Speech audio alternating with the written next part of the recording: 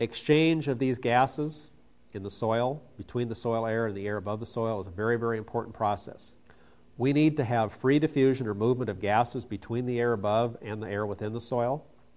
Anything that restricts that movement is going to cause a buildup of CO2 in the soil at the expense of oxygen, since we have many things utilizing oxygen in the soil and releasing CO2 as a result of those processes, primarily respiration of living organisms. What types of things could cause a restriction in this free exchange of oxygen?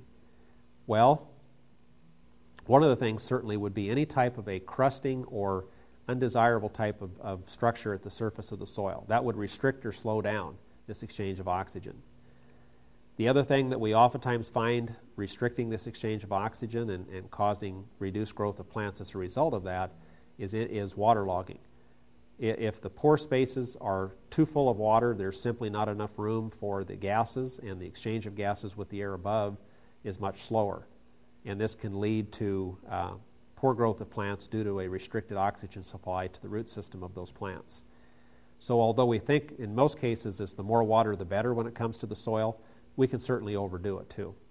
We can have oxygen contents too low, don't support good root respiration, don't support good soil microorganism activity, and this has a tendency to lead to non-productive soils for physical reasons, not really chemical reasons.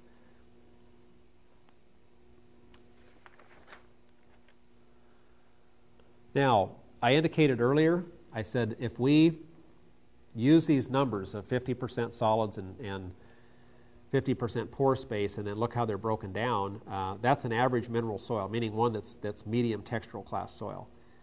On this next graphic that I'm illustrating at this point in time, it's comparing two soils. And of course, if we're going to compare these soils, we need to compare them at what's called field capacity.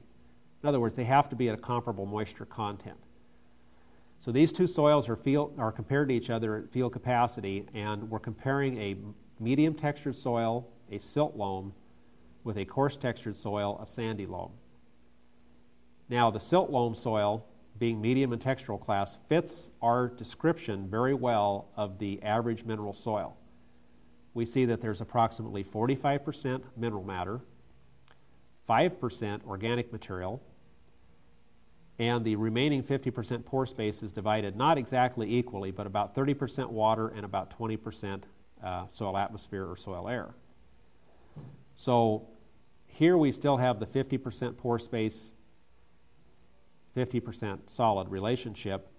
The solids, the mineral and organic fraction, don't really change very much. But of course the atmosphere, the soil pore spaces, we have 30% water and 20% versus before we just showed a percentage of 25% for air and 25% for water. Now, how does this change as we go into a coarser textured soil? Well, also illustrated on your graphic at this point in time is a sandy loam soil. The first thing that is obvious here is that the solid portion of the soil is more than 50% of the total soil volume. The mineral matter alone in a sandy loam soil would be somewhere around 57%. And we would expect, as I mentioned earlier, in coarse textured soils, that organic content would likely be lower. So here we're illustrating it at 1%.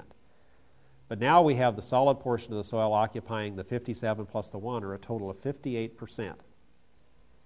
So when we go from a medium to a coarser textured soil, the percentage of the soil's volume occupied by solids will increase.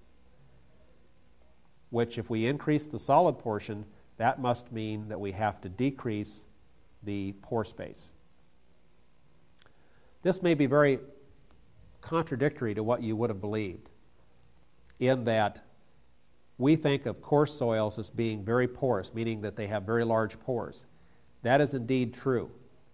But here we're not focusing on individual pore size, but we're looking at the total volume of pores within a given volume of soil. So when we have 57% mineral matter and 1% organic matter, that only leaves a total of 42% for the pore space. Now obviously, if we're comparing these two soils at field capacity, or if we were going to see which of these two soils were heavier, we would do that on a dry weight basis. Well, of course, the sandy loam soil with 50% mineral matter, 57% mineral matter, where compared to 45% in the silt loam, would be much heavier. And indeed, as we'll see in a later unit, coarse soils, as we increase the texture, the size of the particles, we do actually get heavier soils, those that weigh more per unit volume.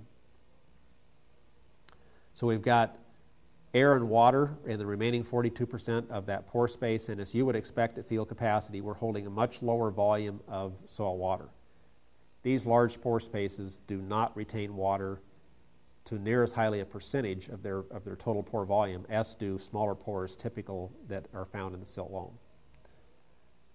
So here we see that sandy soils, coarse textured soils, have a greater percent of volume occupied by mineral matter, a lesser percent of organic matter. They definitely hold less water per unit volume, and the airspace relationships are somewhat comparable. This causes these soils to be heavier, and here again we run into a common misnomer. People often call finer textured soils, those higher in clay, heavy soils. But as you would get from this graphic, and as we'll talk about more later on and prove to ourselves in the laboratory, that is not actually true. As the texture gets coarser, the soil gets heavier. So then why do we call a clay soil a heavy soil?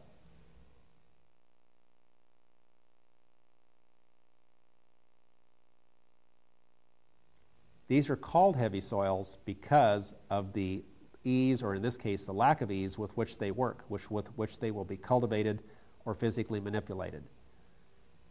Being higher in clay content, being a finer textured soil, these soils are more difficult to work with, or the ease with which they work or cultivate is more difficult. And that is where the term heavy soil comes from when we are referring to a clay textural class soil. These four components of the soil that we just talked about fit into what are referred to in your textbook as the three phases of the soil. Now, I think this is probably fairly obvious, but the mineral component and the organic component each or together form the solid phase of the soils. The other two components, the liquid phase, which we refer to as soil solution, and the gaseous phase, which we referred to as the soil atmosphere, and looked at those three major gases that are the components within the soil atmosphere.